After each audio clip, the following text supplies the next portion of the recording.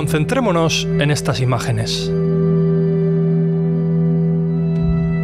Tienen una fuerza especial. Un simbolismo exótico y penetrante que posee el poder de hipnotizarnos.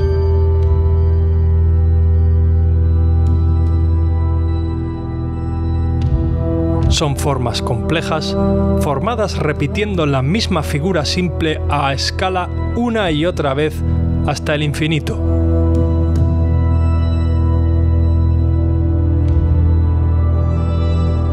Se dice que los fractales residen entre la segunda y la tercera dimensión. Y parece ser el patrón que ha adoptado nuestro universo para desarrollarse de forma lógica y ordenada en todos sus ámbitos. Una constante universal que también podemos encontrar en nuestro propio cuerpo. La increíble geometría fractal.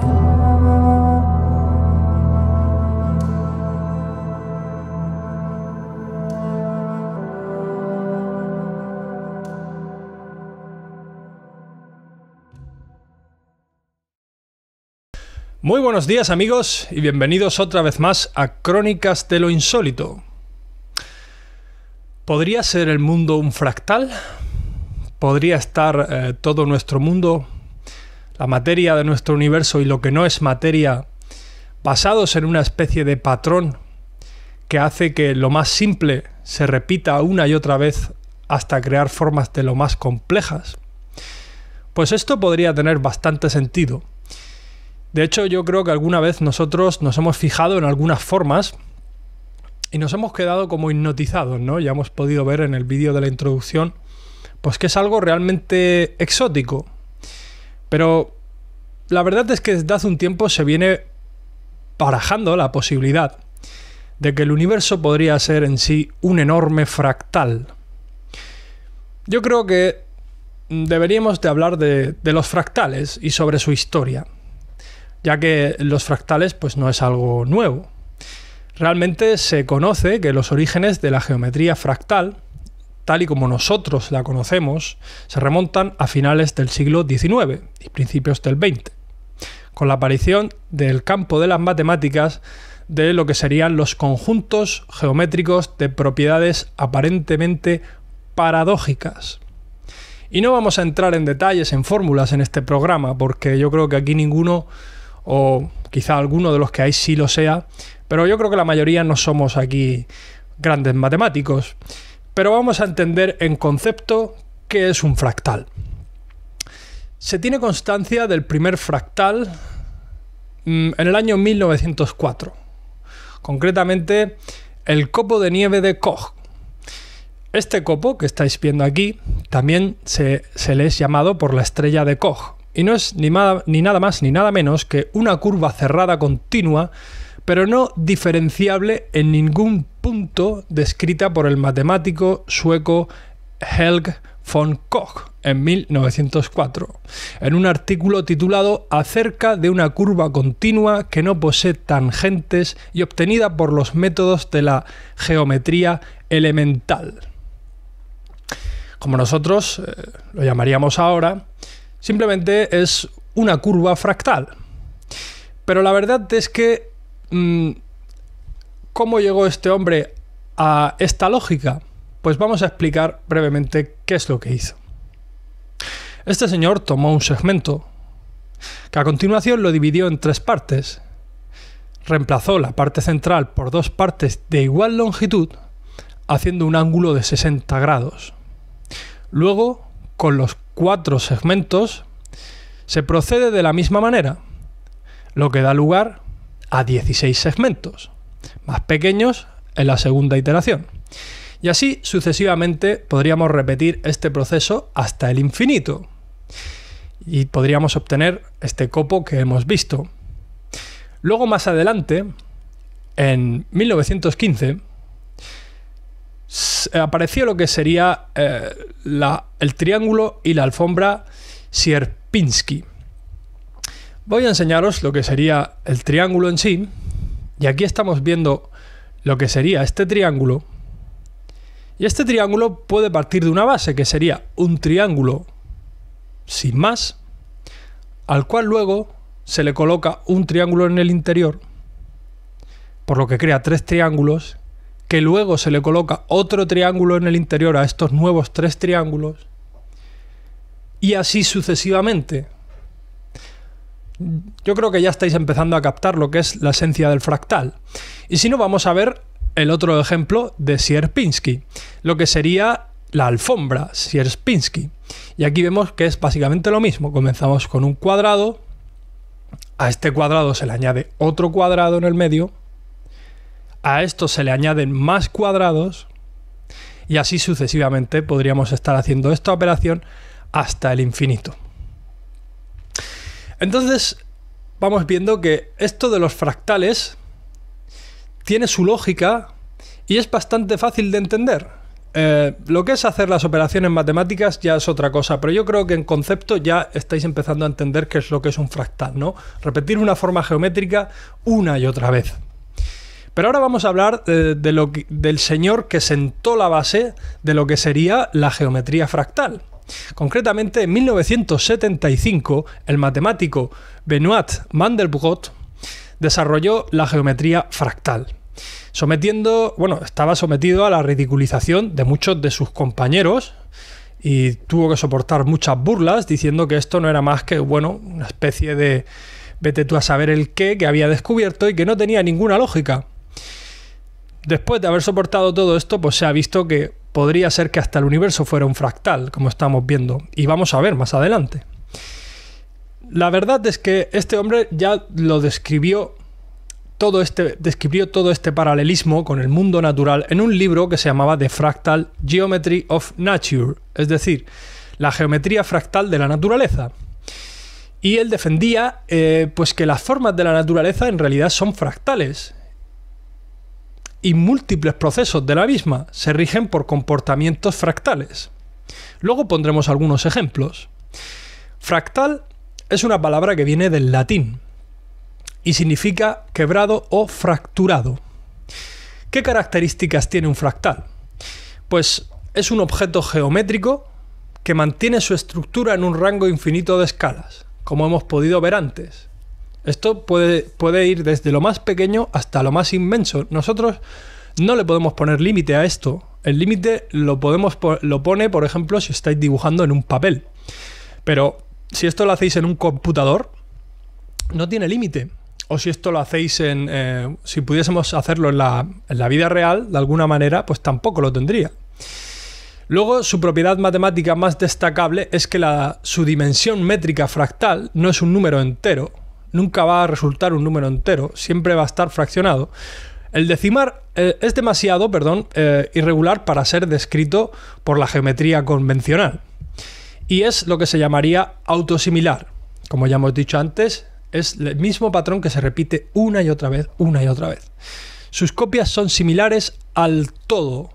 ¿Qué quiere decir esto? Que nosotros, si miramos una pequeña parte de este fractal, y luego agrandamos la imagen y lo vemos en completo, en su totalidad, nos daremos cuenta de que es exactamente lo mismo, solo que a diferente escala.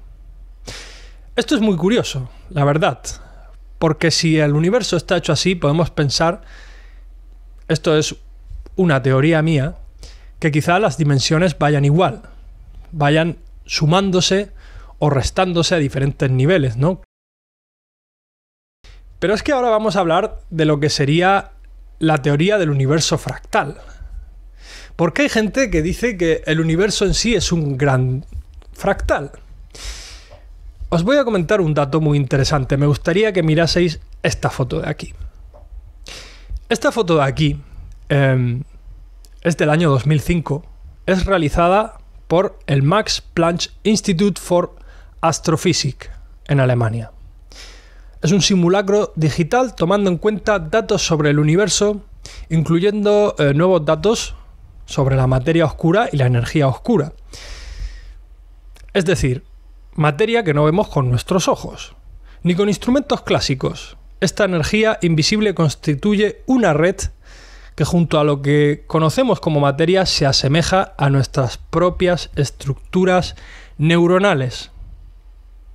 Como podéis estar viendo, aquí estamos viendo lo que sería esta imagen y aquí estamos viendo, por otro lado, la imagen de lo que sería las neuronas, una red neuronal. Y el parecido, la verdad, es que es asombroso. Estamos viendo que es básicamente lo mismo. Lo único que una cosa son las neuronas y el otro es ni más ni menos que el universo. Pero esto de los fractales no se limita simplemente a la naturaleza.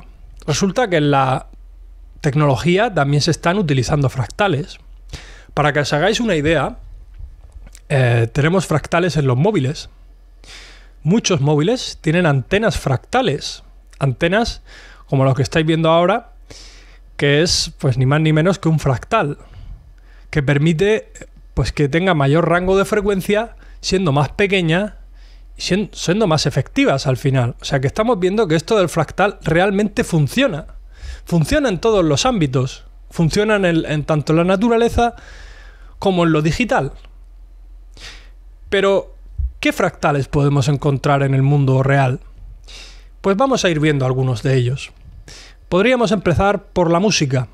La verdad es que la música, cualquier nota que nosotros podemos oír o que podemos tocar, si es que tocáis algún instrumento, pues tiene lo que se llama la frecuencia fundamental, ¿no? Por ejemplo, digamos que una nota vibra a 440 hercios.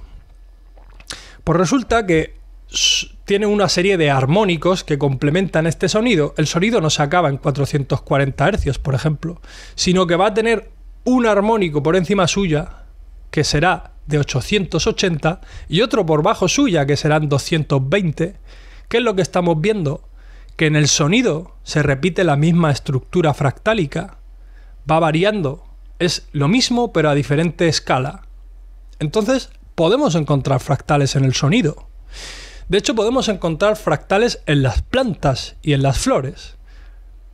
Mirad estas fotos de aquí y podréis comprobar que efectivamente los fractales se han utilizado también en las plantas y en las flores.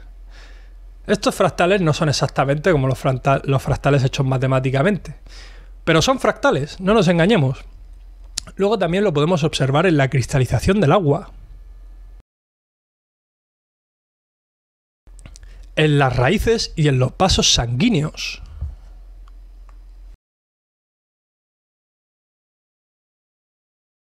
En las montañas y en las costas.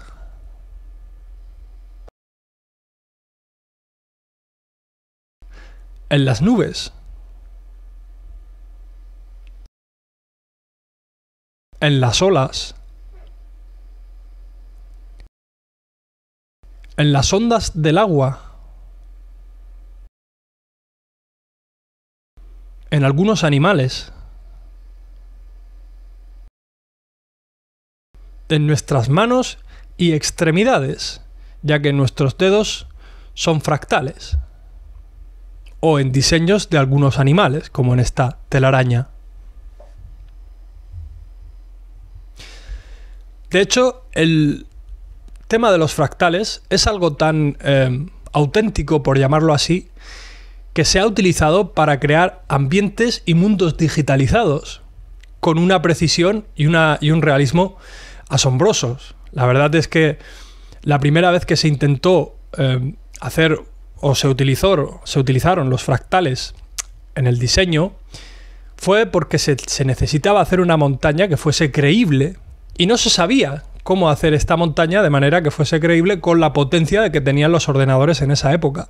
Y entonces fue cuando metieron la geometría fractal, ¿no? Creando una montaña que más bien era una pirámide, una simple pirámide, la cual dividieron en 4 partes más pequeñas.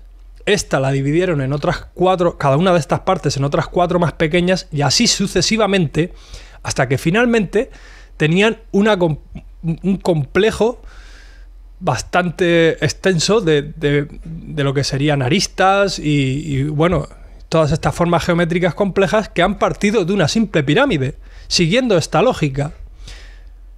Ya vemos que se puede crear de todo con esta geometría.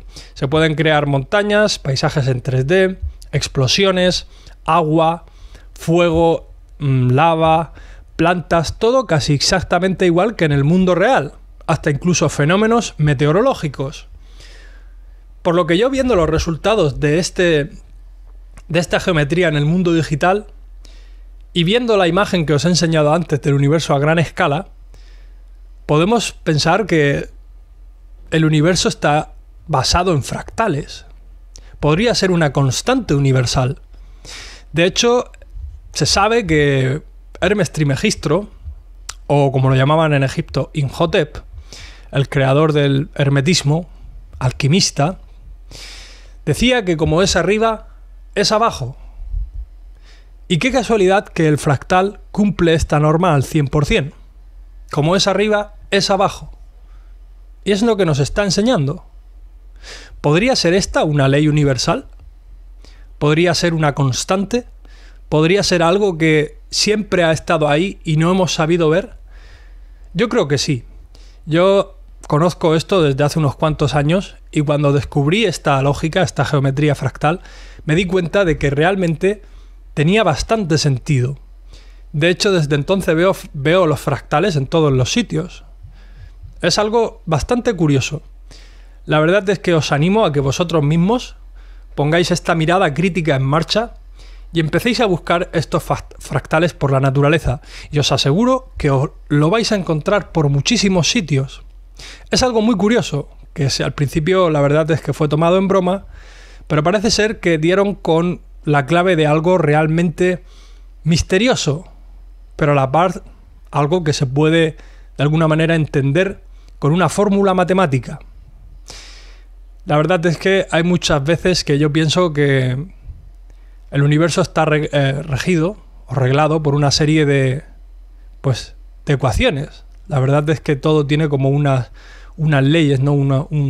Está todo como muy bien programado, ¿no? Parece que haya sido esto diseñado como un programa, con una serie de ecuaciones, luego le dieron al Enter y pusieron en marcha todo lo que hay ahora mismo, ¿no? Esto es una analogía un poco fantástica, pero la verdad es que todo, o muchos de los fenómenos, mejor dicho, muchos de los fenómenos, porque no todo, que hay en el universo se pueden entender con este tipo de fórmulas matemáticas, ¿no?